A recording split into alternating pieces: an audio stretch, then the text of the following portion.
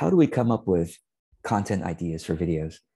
Yes, I will be giving you a document of content ideas to look at, but honestly, the danger of looking at a document or others' ideas is that it can become formulaic.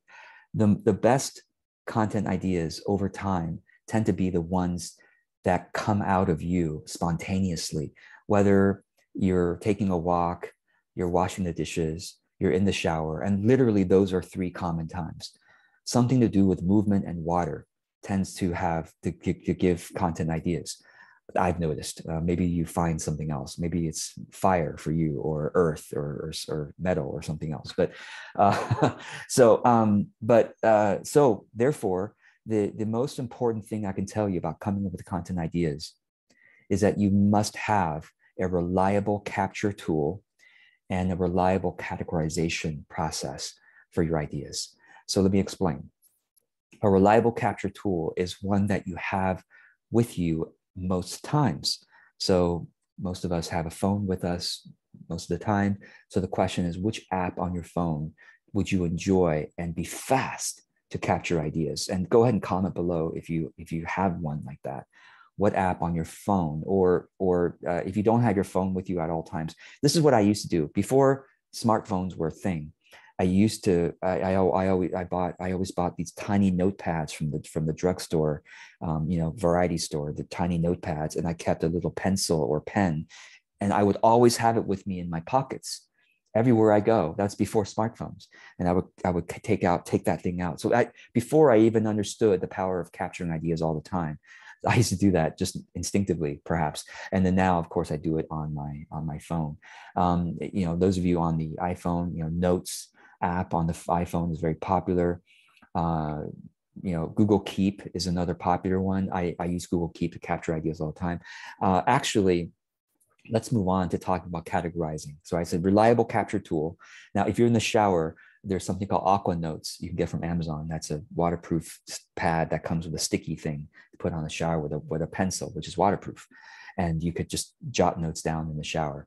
Categorizing, a reliable categorization process means that at the end of each day or at the start of each day, okay, but once a day, you take at least 5 minutes to categorize the ideas that you've captured until the previous time that you categorized ideas. So what I mean is, if you captured ideas randomly on a note, well, can you put your video ideas into your video folder or note, cut and paste that so that it's always in one place, or somehow label it, right? So I always do that at the end of each day.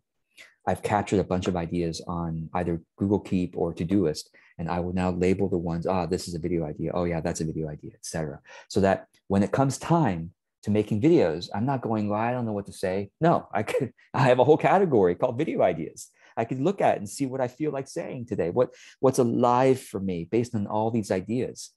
So if you start this practice of capturing ideas and categorizing, guess what? Your muse will trust you to give you more ideas.